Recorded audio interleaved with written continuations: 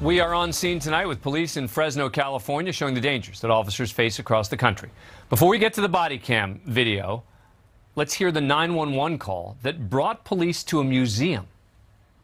I just came to do a house check, and there is a gentleman walking the yard, and my basement window and my carriage house window has been broken.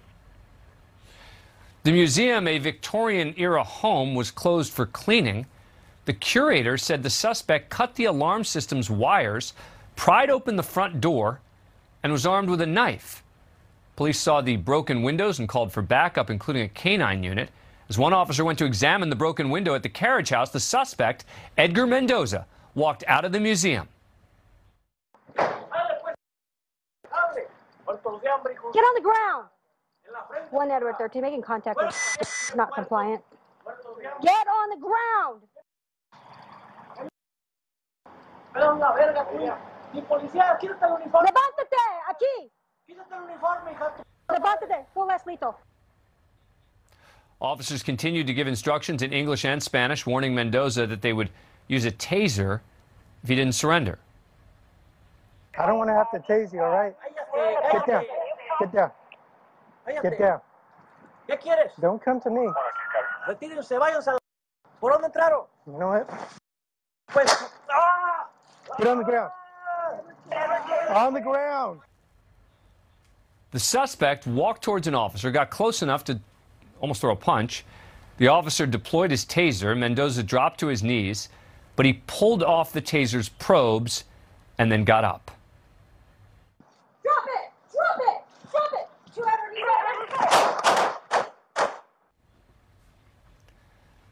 Now, Mendoza grabbed a hammer from a bench and ran towards officers. They both ended up firing their weapons, hitting Mendoza, who died at the scene. The incident remains under investigation. Joining me now, Sean Sticks Larkin, retired Tulsa police lieutenant. Sticks, good to see you. This is one of those cases that doesn't happen that often where we see both the use of non-lethal followed by the use of lethal. Yeah, exactly. You know, it actually happens quite a bit historically. You know, a conductive energy weapon, or what's known as a taser in layman's terms, it's designed to incapacitate the suspect, especially in incidents like this, where they've got a knife. You know, he later picks up the hammer.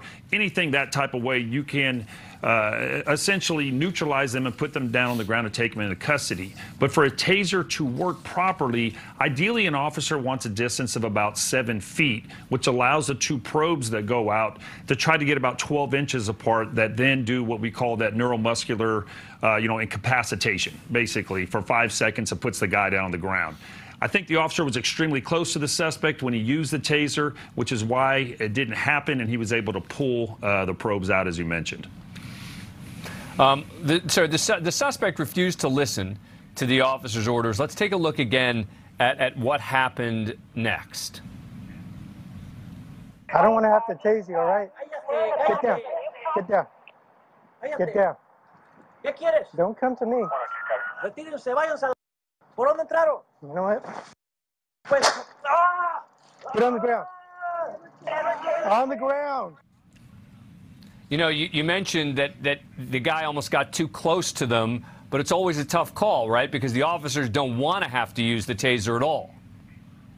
Yeah, correct. And, you know, and listen, the officers did things right on this. When they had, you know, found a point of entry into the house, immediately they got on the radio. They asked for a canine to respond out there. They asked for another additional officer so they could contain the place to find the, you know, find the suspect. And then he came out, and they did it correctly. They had what's called, you know, lethal coverage, which is a firearm, transitions to less lethal, which we see there in the video. And it just, you know, it didn't work. They're not 100% proven. We've discussed this before, you know, both on live PD as well as here. And some studies, some departments report that's only like 55, 59% effective, and others are as high as 75%. But they made the right move to transition from the taser to the firearm when the suspect grabbed the hammer and then charged at them. Yeah, and I think that's the key is, you know, he's now running directly at them.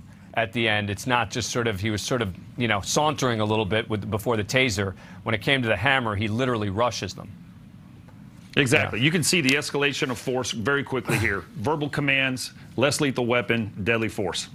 Thank you for watching. Click the red subscribe button below so you can get more of NewsNation's fact-driven, unbiased coverage.